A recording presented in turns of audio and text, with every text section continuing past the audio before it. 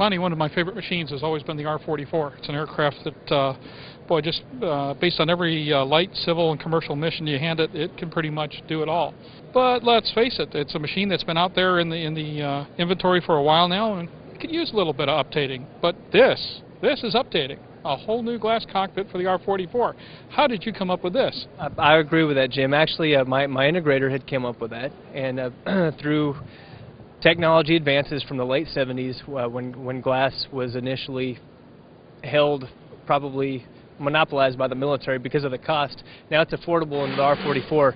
Getting here to that affordability was not easy. I can attest to that over being associated with the project for the last 18 months. To see glass of this caliber in a airframe cost, which is less than $500,000, it is a unique situation, and it did take a lot, both on the business end and also on the technical end, to get it here. To place us in the R44, the aircraft should be done for no less than a week, because our integrator has done a very fine job of making it a very turnkey cookie-cutter package for the R44. The cost on it is $64,950, and that's uninstalled. However, the installation cost should not exceed that of a week, roughly. When your Grand arrives, your R44 Grand, it will be in a box, and within that box you will have everything from the lower console. Not including the lower console, but everything above the lower console will be included in that.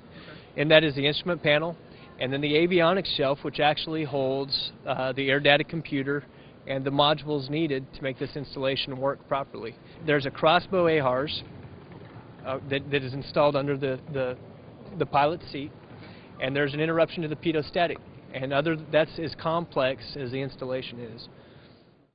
Aero-TV is brought to you by Cirrus aircraft have always been easy to fly. Now they're easier than ever to buy. A complete line of ownership programs gives you everything you need to purchase, trade, finance, lease, insure, and warranty your Cirrus. There's even an ownership program for non-pilots. The Cirrus Access Pilot can teach you how to fly, or fly the plane for you. Find out more at www.cirrusdesign.com. Cirrus, for the love of flying. The reason we're able to bring our instrumentation for our engines to the PFD is so that we can use the entire 8 inches of glass for a moving map.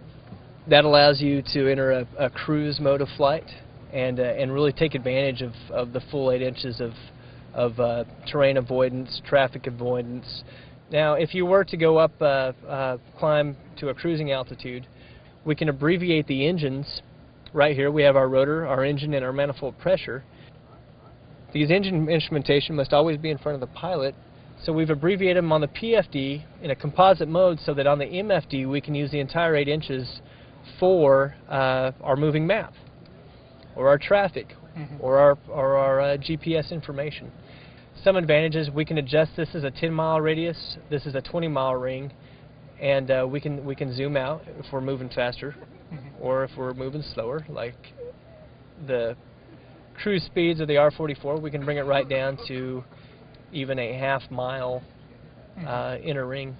Positioning the aircraft here is at the bottom of the screen. Just nice electronics allow you, for if you're flying more pilotage and dead reckoning, to move the aircraft to the center of the screen, and you still have your radiuses and your distance rings. Going digital in a glass cockpit also allows a few other advantages that are sometimes taken for granted. The synchronization button on this suite, for instance, allows me at whatever heading I am to just press synchronize, and it takes the current heading and positions a bug there. Okay. And you can do the same for your altimeter, which is what I initially did. I'm kind of in a configure here with the MFD set up for more low-level, near the ground. We've got obstacles, trees, power lines. And in doing so, I'm really concerned about my power. So I've got my power and my dual tach for my rotor and my engines predominantly displayed on the MFD. That way I can spend as little time as possible within the cockpit. We're flying the colors here very much just for the human factors of green being go, red being stop, and yellow being caution.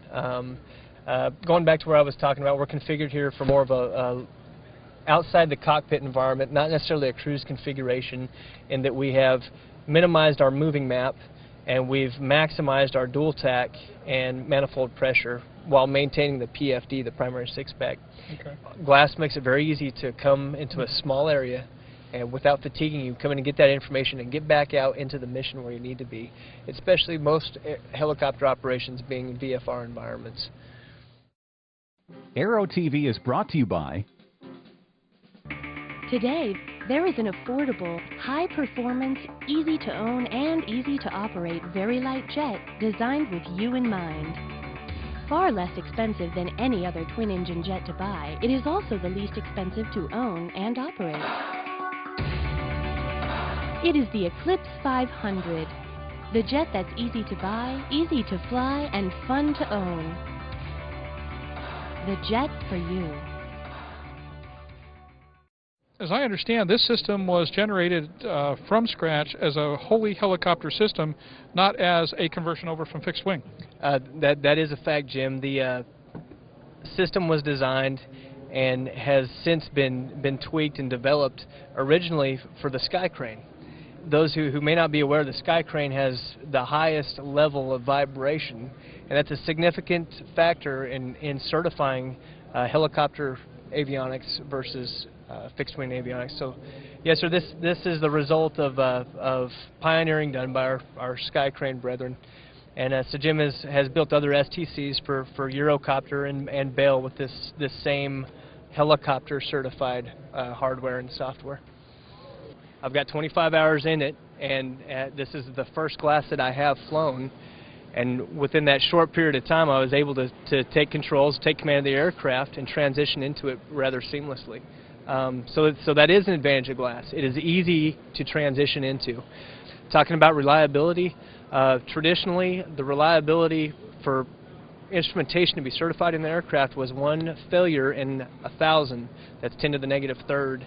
And that's instrumentation that has springs, needles, bearings, bushings, diaphragms, a lot of moving parts, and we've replaced that with solid-state equipment, solid-state laser ring gyros, and AHRS, and solid-state components. So now our reliability is up 10 to the negative sixth, which is 1 failure in a million.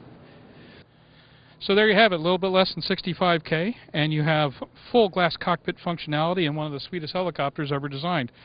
This takes an R44 and turns it into an R44 Grand, and grand it is. For the Aero-News Network and for Aero-TV, I'm Jim Campbell.